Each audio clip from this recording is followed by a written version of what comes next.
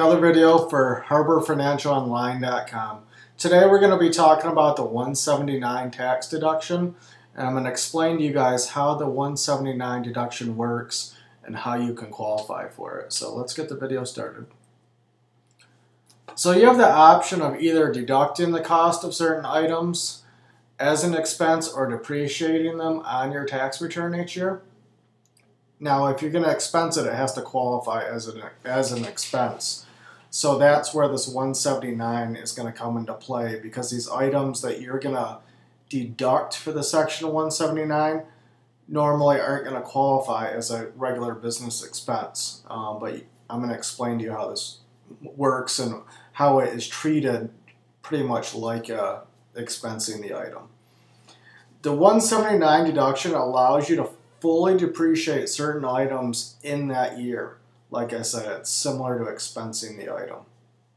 What I mean by this is if you buy a car for $5,000 in a certain year, you can write off that whole $5,000 that year, but you can't, say for example, buy the car in 2008 and then in 2012 decide you want to do the section of 179. You can't do it in future years.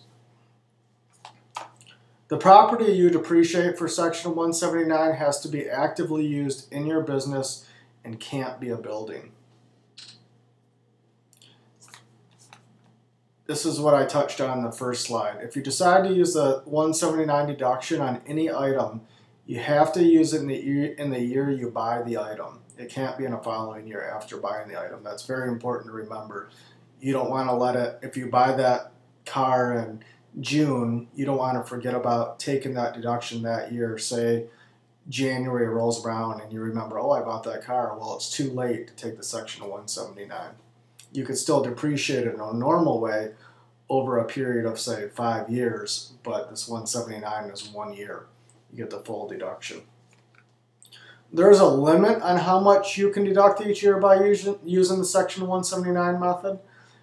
And your section 179 deduction can't exceed your total taxable income in that year. Now, you can go to our website, HarborFinancialOnline.com. We have an online tax calculator estimator. What this can do is you put in your information, you can put in that section 179 and see how it's going to affect your refund and how it's going to lower your taxes. The section 179 deduction is not automatic. You have to choose to receive this deduction, which is another great reason why I recommend doing your taxes online if you can. Again, through our site, HarborFinancialOnline.com, along with that calculator that I talked about, you can prepare your taxes online through our site.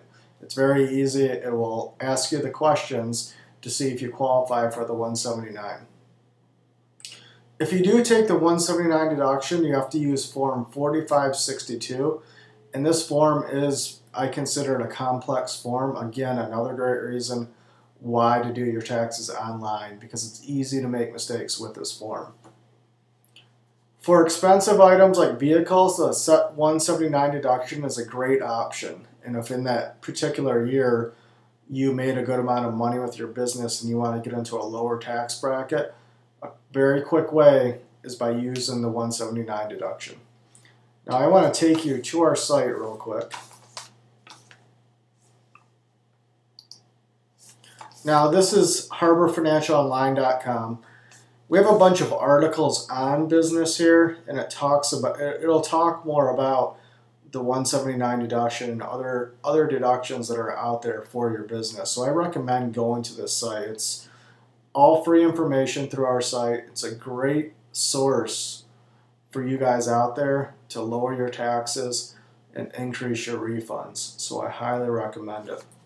You can also go to YouTube. We have over 100 videos at YouTube that cover all areas of tax. We really get into the small business areas, the deduction areas, the credits, all of that. So very good to look at that. So I just want to scroll down and show you everything here. So that's our website. Again, really consider using the section 179 if you've purchased vehicles this year for your business. Because say you bought a $40,000 truck for your business, you can write off that full $40,000 in that year, where maybe in the past you've depreciated it over a 5-year period. With this, you can do it all in 1 year. So that's $40,000 you don't have to pay tax on. So great deduction. So let's finish up here. I want to make sure I didn't miss anything. Again, I recommend using our online calculator. Quick, easy way to see where you're at on your taxes. I appreciate you watching our video. I hope you check out our website, harborfinancialonline.com. Thank you.